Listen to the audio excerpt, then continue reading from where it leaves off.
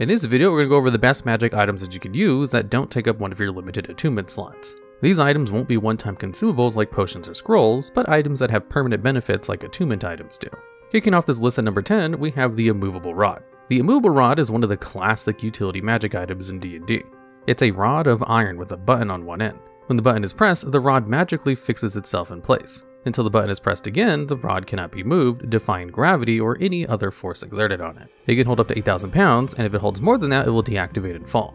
Similarly, a creature can make a DC 30 strength check to move it up to 10 feet, a nearly impossible feat for all but the most epic creatures and characters. Moving it that way does not deactivate it like the weight restriction does. There are many classic uses for the rod. The most common ones are preventing doors from being opened, using it as an impromptu parachute as to avoid a deadly fall, and fixed into a place to stop a rapidly moving object. Examples of this include ships, wagons, charging cavalry, or, if you're incredibly daring, the inside of enormous creatures. With a bit of acrobatic effort, you can use it as a climbing tool, using it as an anchor to assist in climbing or to tie a rope to. If you have two of them, you can make an infinite ladder. If you knock someone unconscious and want a way to restrain them, put the rod on their back in a way where they can't reach the bottom with their hands. There are a lot of very creative ways to use an immovable rod. It is really just limited by your imagination. This is one of the quintessential utility items in D&D, which earns a spot on this list. Sneaking in at the number 9 spot, we have the Boots of Elvenkind. Is your party's paladin in their loud and clumsy heavy armor, always causing your party to fail stealth checks? Does your rogue constantly get caught when trying to sneak into places because they have chronic bad luck? Well, do I have an item for you. The Boots of Elvenkind make the wearer's footstep produce no sound and gives advantage on stealth checks whenever moving silently. Suddenly, your plate armor clad frontline party member isn't always failing at stealth, and your rogue is now almost always successful. Stealth is one of the most common challenges a party faces and can be really awkward to overcome when it involves group checks. There are spells and abilities that can help you deal with most group stealth checks, but Boots of Elvenkind are a great solution that costs no resources or attunements. The lack of attunement means that even with a single pair, your party can give them to whoever needs them the most at that moment. Maybe the paladin uses them typically, but the rogue is going to go scout ahead. Well, you can just trade the boots for a little bit. No need to wait an hour to attune to them. The ability for anyone to use an item with the drop of a hat is one of the best parts of an item with no attunement, and the Boots of Elvenkind are one of the best examples of that utility in action. And at number 8, we have the Cape of Mountebank. This item gives you the ability to, as an action, cast the Dimension Door spell. Once you use this feature, it leaves behind a puff of smoke at your previous location and in the location you appear at, lightly obscuring those places. Once you use this feature, you can't use it again until the next dawn. This effect is pretty straightforward, and Dimension Door is an excellent movement spell to have in your back pocket. Teleportation is the best kind of movement as it doesn't incur any attack of opportunities and avoids any terrain or obstructions in your path. And Dimension Door allows you to take another creature along with you, making this an excellent item for saving your friends as well. Due to the 500-foot range on Dimension Door, this item can single-handedly solve any movement speed issues a melee character might have in closing the gap on enemies at a distance, while other characters would love it as a get-out-of-jail-free card when in dangerous situations.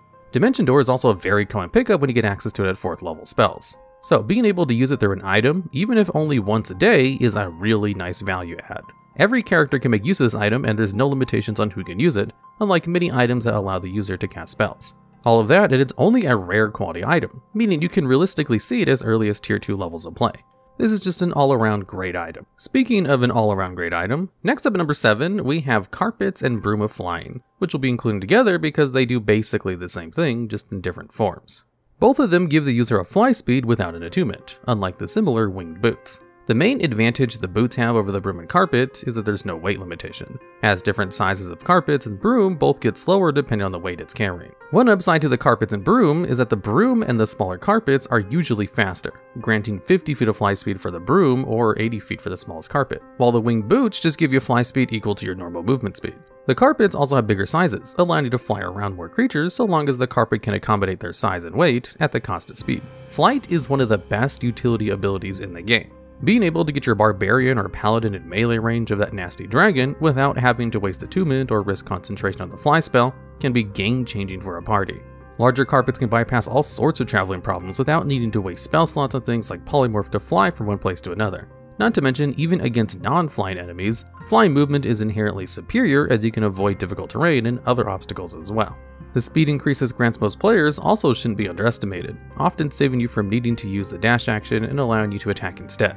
These are staple magic items in D&D that nearly every character can find a great use for. Only something like an Aarakocra, which already has a 50-foot fly speed, might find these items superfluous. The level of high demand and high utility easily earn these items a spot on this list. And at number 6, we have the Bag of Holding. This also stands in for similar items like the Portable Hole or Hayward's handy Haversack. All of these items functionally do the same thing: create a magical pocket dimension in which you can store items without having to lug them around all the time. These items are essential for many parties, as in the vast majority of adventures there will be a plethora of objects you want to carry around with you, but they're either too heavy or too cumbersome to just lug around. Or as characters become more wealthy from their escapades, large sums of gold, silver, and copper can be similarly impossible to carry around without a little extra dimensional help. These items also serve the purpose of protecting valuable items. If there's a note or some other information you don't want to risk falling into the wrong hands or being accidentally seen, tossing it into a bag of holding where it can't be easily found is great.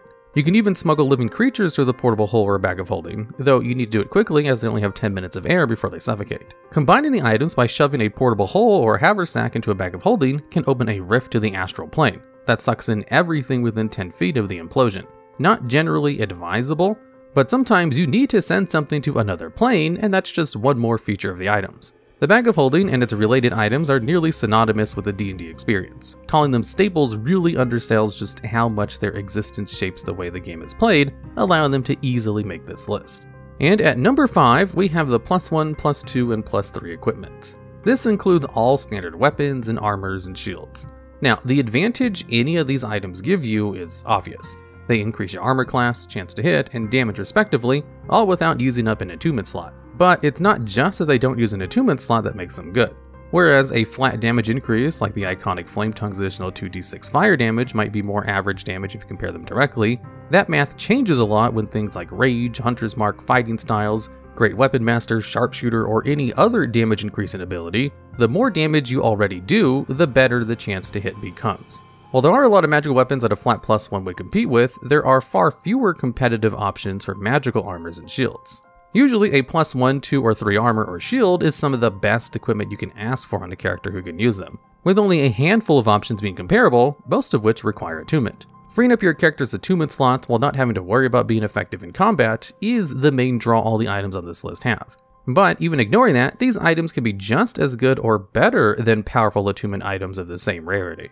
Next up at number 4, we have the Rod of Security. This allows you to, as an action, transport you and up to 199 other creatures to an extraplanar space that forms in a paradise of your imagination.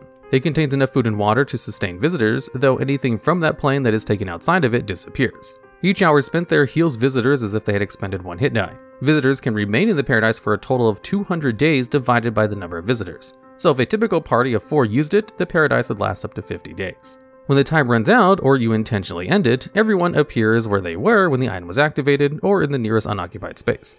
Once used, it needs 10 days to recharge. This effect is quite similar to the popular subcategory of very useful items like Liamid's Tiny Hut, or Mordenkainen's Magnificent Mansion. These spells are mostly used to create a safe area where a party can rest in an otherwise inhospitable environment. The big draw of the Rod of Security over spells like these is that it doesn't require any spellcasting ability, ritual casting, or spell slots, and most importantly, it only takes an action to use. This makes the Rod an unmatched escape tool, and even the most dire of situations you can just plane shift your entire party to not just a safe place, but a place that actively heals you throughout your stay. For role-playing purposes, having a magical paradise you can use to impress NPCs has its benefits.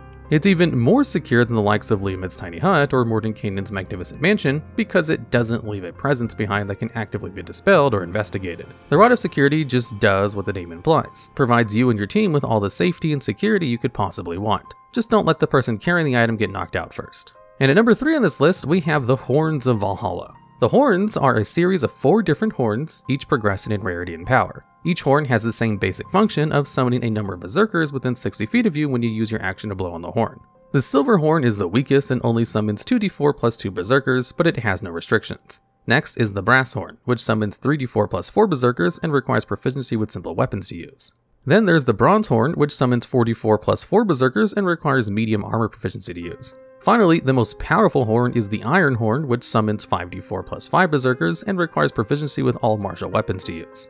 In each case, the berserker lasts for 1 hour or until they reduce to 0 hit points. One of the best ways to break combat in D&D is creating a horde of monsters your enemies have to chew through to win the fight, and this item does that quite well. One of the downsides of most summoning spells is the need for concentration, but the Horn of Valhalla has no such limitation.